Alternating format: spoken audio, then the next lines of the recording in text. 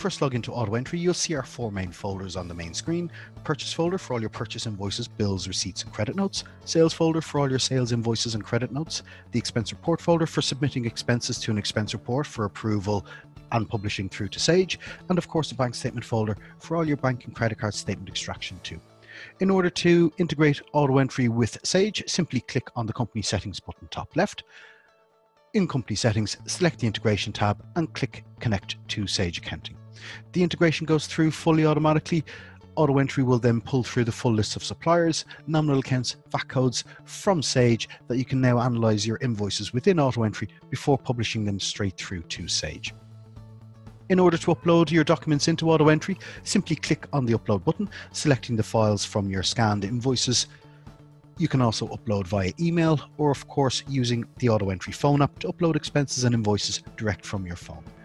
Once processed, the invoices will then land into your inbox, where you'll see the headline data that has been extracted, namely the invoice date, supplier name, and over to the right-hand side, currency, net VAT and total. In order to get these invoices into Sage, using the three drop-down menus, simply select the supplier account, nominal account, and indeed the VAT code where applicable. Once they're all filled in, simply click to publish on the left-hand side and the invoices are published automatically straight through to Sage Accounting.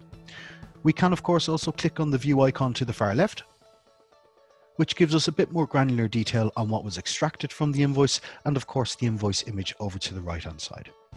Other standard features that are included in AutoEntry is the ability to mark invoices as paid, a practice homepage for accountants and bookkeepers, automatic currency conversion, even auto-publish for those regular invoices or utility bills, and optional full line item extraction with the ability to use nominal accounts and tax code rules, much like your bank rules for recognizing line item descriptions. Under the expense report folder, you can give clients or users the ability to upload their expenses via the phone app, adding them to reports. A reviewer can then approve or cancel those reports and of course publish them straight through to Sage as well. And with the bank statement folder, where you don't have a bank feed available from your bank or you've a client who uses purely paper statements, uploading the statements to AutoEntry, full extraction is done and we provide a file that you can import directly into Sage Accounting, effectively mimicking a bank feed. And that's a quick introduction to AutoEntry with Sage Accounting. If you do have any questions, simply click on the blue bubble down the bottom right within AutoEntry and we'd be more than happy to help. Thank you very much.